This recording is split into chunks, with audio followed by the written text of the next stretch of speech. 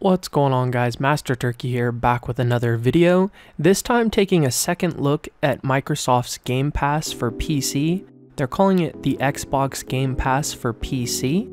So you will need the newest version of Windows, that's worth mentioning. But once you install the updated version of Windows and then the beta Xbox program, you will be able to get in and take a look. They've updated the UI, everything looks a lot cleaner than previous, and they've added a crud ton of games. They've recently announced at E3 that they've added over 100 titles, and if you remember my previous video, you'll recall that they didn't have much as far as a selection went. You had a few games, Gears of War, and then some filler stuff, but mostly just Drek and nothing worth mentioning. Now you have the option of sorting by genre. I like that they have categories like this now. You've got everything from Wolfenstein, Titan Quest, Halo Wars, but that was already in the previous version, Shenmue 1 and 2, Super Lucky's Tale, Slay the Spire, and even Metro Exodus.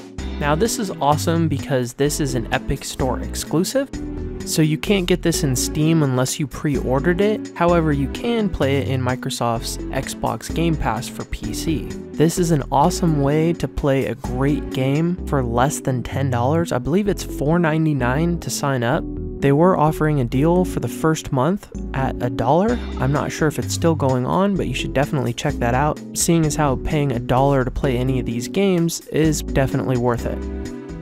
Now, it's also worth mentioning that it is pretty tough to record. You have to pretty much disable anything that's in the background. I was able to get some gameplay footage of Hollow Knight and Ruiner.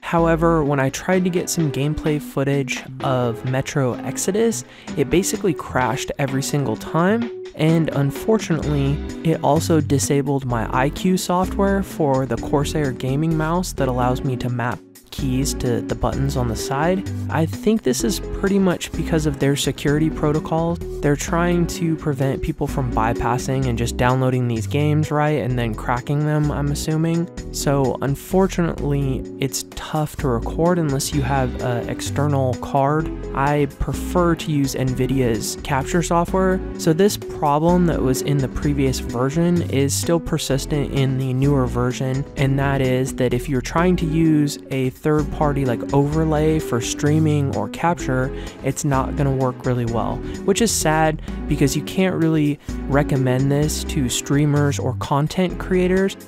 But if you're just an average person looking to play a bunch of games, new, old, what have you, this is a great tool for doing so, and fairly well priced if I might say so myself. The last thing I want to mention is that you cannot play this offline. I tried unplugging the Ethernet cable and starting up the application, and I received this error message, which seems pretty obvious. It's a pay-to-play service, so you should be connected to the internet. It just sucks that it's not like Steam, allowing you to play offline, so you will need an internet connection at all times to play these games, unfortunately. So that's a quick look at the new Xbox Game Pass for PC. Let me know what you guys think in the comments below, and as always, don't forget to like and subscribe, and thanks for watching. Cheers.